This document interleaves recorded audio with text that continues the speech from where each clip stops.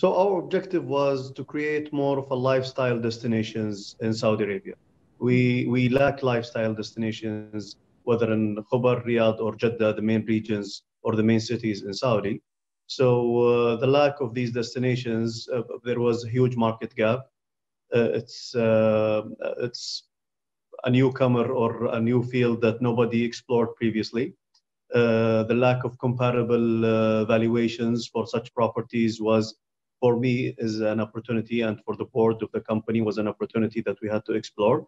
We took the risk, we explored it, and thank God it became very successful. So we thought of this 7 years ago. The country changed during these 7 years. It was a very big plus for us. And we are right now gaining some of the fruits that we've seeded 7 years ago. So lifestyle developments are very common internationally in Europe, the US, and especially here in GCC and UAE, for example, Dubai and Abu Dhabi.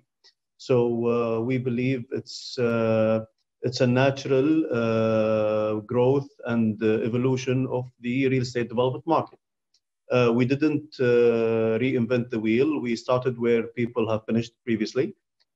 We looked at the best practices in international markets and in the GCC markets. We've built on it, and we've created our first product. I think we didn't. It wasn't. It wasn't something unique. It wasn't. It wasn't an idea that revolutionized the real estate sector here in Saudi Arabia. We just